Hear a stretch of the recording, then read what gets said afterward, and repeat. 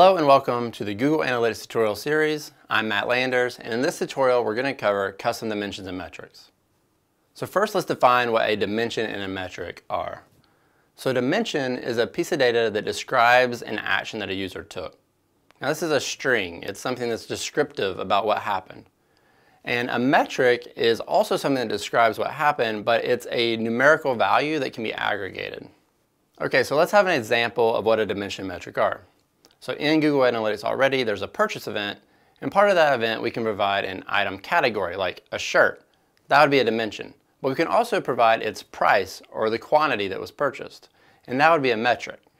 Now a custom dimension is a dimension that you come up with yourself. It's not already provided to you by analytics, and it has something to do with you and your business, and is specific to what you're trying to accomplish. Now there's one thing to keep in mind with custom dimensions, and that's cardinality. And that's just a fancy word that means the uniqueness of the data that you're sending through. So for instance, in that example where we have the item category, it's a shirt, we wouldn't want to have tens of thousands of item categories, as that's going to really mess with your reports, which is going to cause you to see an other row in your reports, and it can be a little frustrating to not be able to see all of your data. Okay, so now what we're going to do in this demo is we're going to create a custom dimension on an event and parameter that we created in the previous tutorial for custom events, where we created a newsletter sign-up event that had a custom parameter of a form ID that told us which form was used to sign up for our newsletter. Was it the form in the footer, or was it the actual newsletter sign-up page that was used? Then we'll be able to use that data in our reports to understand better how our users are signing up for our newsletter, and we can even tell which page was used on the footer to sign up. But we can't do that without creating a custom dimension. So let's go over to our analytics account and do that now. All right, we're back on our website, and what we want to try to figure out is which form our users are using in order to sign up for our newsletter. So let's take a look at what that means. If we scroll down, we'll see that we have a newsletter sign up here, which is in the footer, and then we also have one on our newsletter page. So which form are users using? Are they going to the page to sign up, or are they using the footer on any page? And in order to figure that out, we created a custom event in a previous tutorial. So if you want to know how to get the custom event into GA, you need to check out that tutorial. But we created a newsletter sign-up event that has a parameter of form ID of which form was filled out.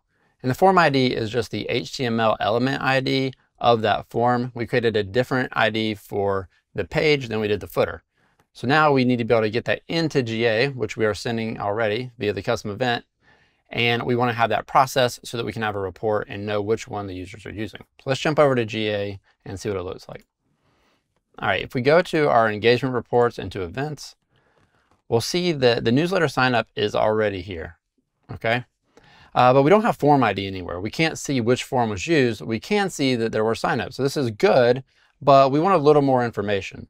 So let's jump over to our Explorer, and we'll create a new exploration, and we're going to replicate that report and show how we would get that form ID in there. So we'll go and we'll add a new dimension. We'll add event name, and we'll add that to our rows, and then we need to add a metric, and we'll add event count for that. And we're going to double click event count, and then that's going to add it as a value down here.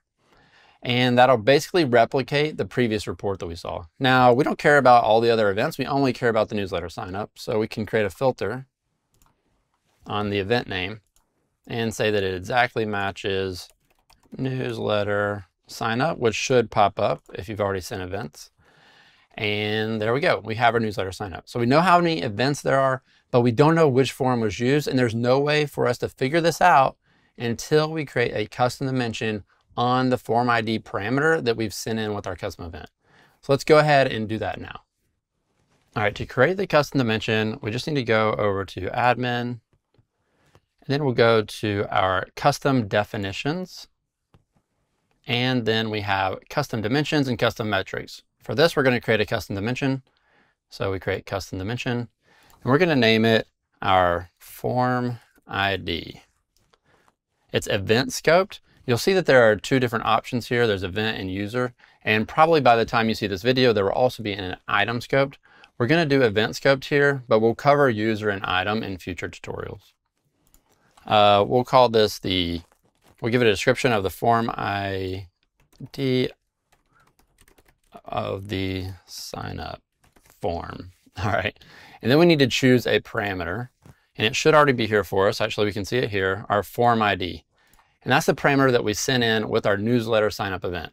And now all we need to do is save this, and we have our new custom dimension. Now, keep in mind that whenever we create this dimension, the data does need to be processed. So it may take some time, up to 24 to 48 hours, before that dimension is available for you to use it in a report or an exploration. Okay, we're back in our exploration where I have been patiently waiting for 24 to 48 hours for our data to process. And now what we can do is we can add that form ID to our exploration. So let's do it. We'll say we'll add a new dimension. We'll go to custom. And there's our form ID that we just created, or, at some point. We'll add that. And then we'll add that as a column to our report. Now, what you're going to notice is that we have this not set value right here. And what that means is that GA has not received data for that dimension. But that's not exactly true here, because the problem is that we sent these events through prior to creating the custom dimension. So the only ones that are available to us are the ones that happen after you create the custom dimension. This is very important. So don't go deploy your new event with your new parameters and have that run for a while and think that you can create your dimension later. You need to create it at the same time so that your data is ready for processing. So let's go ahead and change our dates so that we see some data here. Let's do the last 7 days. And now look what we have. We can tell which form was used in order for people to sign up. We have 4 on the footer and 1 on the newsletter page itself. This is pretty cool. We have some really valuable data here that can help us make changes to our website. But we can take this one step farther. Let's add another dimension. We'll add the page title and screen name. And then we'll add that to the rows. And since it's always newsletter sign up, let's just take the event name out.